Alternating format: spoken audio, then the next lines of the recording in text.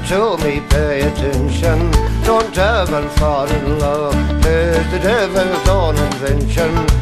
Once I fell in love with a maiden so bewitching, the Senorita Belle out of Captain Kelly's kitchen. With me toodle-oo-la, me toodle-oo-la-dee, me toodle-oo-la, toodle-oo-la-dee. At the age of 17, I was apprenticed to a grocer, not far from Stephen's Green, where Miss Henry used to go, sir.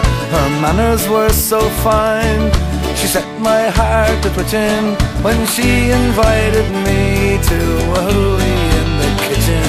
With me toodle-oo-la, with me toodle-oo-la-dee, with me toodle-oo-la, toodle-oo-la-dee. Sunday being the day we were to have the flare-up, I dressed myself quite nice and I shaved and brushed my hair up. Captain had no wife and he was gone out fishing, so he kicked up my life down below stairs in the kitchen. With my arms around her waist, she slyly hinted marriage. To the door in dreadful haste came Captain Kelly's carriage. Her eyes soon filled with haste, and poison she was spitting, when Captain Kelly at the door marched straight into the kitchen.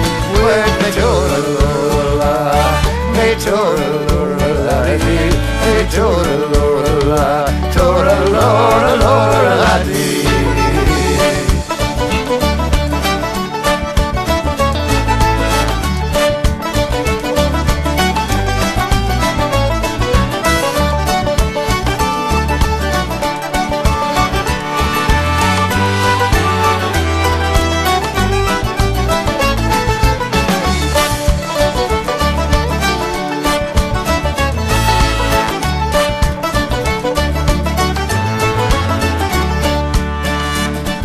The captain came downstairs, he said, "Yourself quite funky."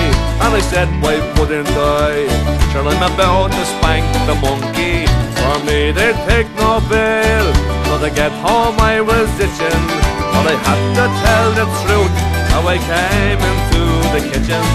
I said she did invite me, she gave a flat denial. For assault she did indict me, and I was sent for trial. She swore I dropped the paw in spite of all her screeching. I got 6 months in jail for the Courtin in the kitchen.